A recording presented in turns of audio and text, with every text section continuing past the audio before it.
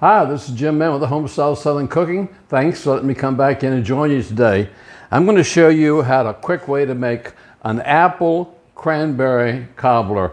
And this is such a simple cobbler that you can make so quick, especially with the holidays coming up. You need things that you can do in a hurry. So this is something that you could do really speedy.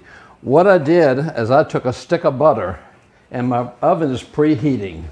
And while my oven is preheating, I put that stick of butter right in my pan. And we'll let that continue preheating, okay? And it's hot, as you can see. I got 3 cans of apple pie filling. And we'll put those right here in my plate. That's 1. Make sure we get all those delicious apples out of there. There's 1. That's 2.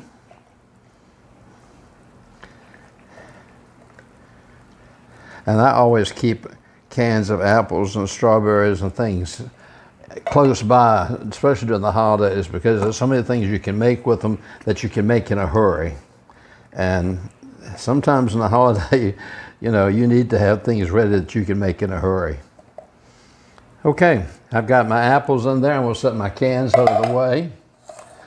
I'm going to spread those around just a little tiny bit. And then I went and got a small bag of cranberries, okay? And I guess in this bag, I didn't measure them, but I guess it's about a cup, maybe a cup and a half. I'm not going to use the whole bag, so let's say that I'll put a half a cup in. Put a half a cup of cranberries, and I'm going to sort of mash those into my apples a little bit. So I want to make sure I get some everywhere, all over here, evenly distributed amongst my apples here. Okay. Now, I've told you before, I like to put sea salt in things. I'm getting ahead of myself here. I'm going to set this aside just for a second, push it aside up here, and like I said, it's really hot. Maybe I'll leave it there. In a bowl here, I've gone ahead and mixed 2 cups of self-rising flour, 2 cups of sugar, and 2 cups of milk. So that's 2 2s. 2 cups of self-rising flour, 2 cups of sugar, and 2 cups of milk. I've always told you that I think that salt, especially sea salt, gives everything a little lift. And so I'm going to put like a slight half a teaspoon of sea salt in there. Now, this is an option that I'm going to use that you don't have to. If you like cinnamon, this would be good to put a little bit of cinnamon on top. I don't like a lot of cinnamon, but just put a little bit of cinnamon. Just sprinkle a little bit on the top like that. Like I said, I don't like a lot, but just a little bit adds a little bit extra flavor to it. All right. And then what I'm going to do is I'm going to take my cake mix and I'm going to pour it right on top here. This is my batter mix, I guess. Okay.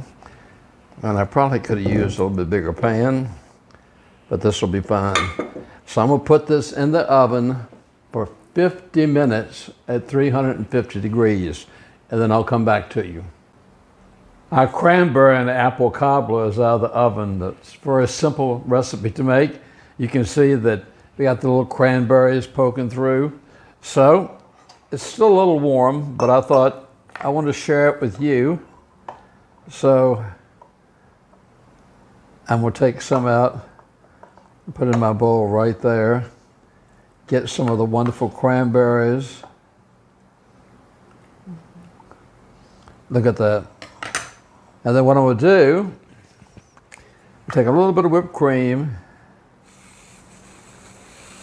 and put it on top of it. Okay, now the true test. Get a little whipped cream, get a little bit of the apples, and get a little bit of the cranberries. It's still warm. Look at that. Doesn't that look good?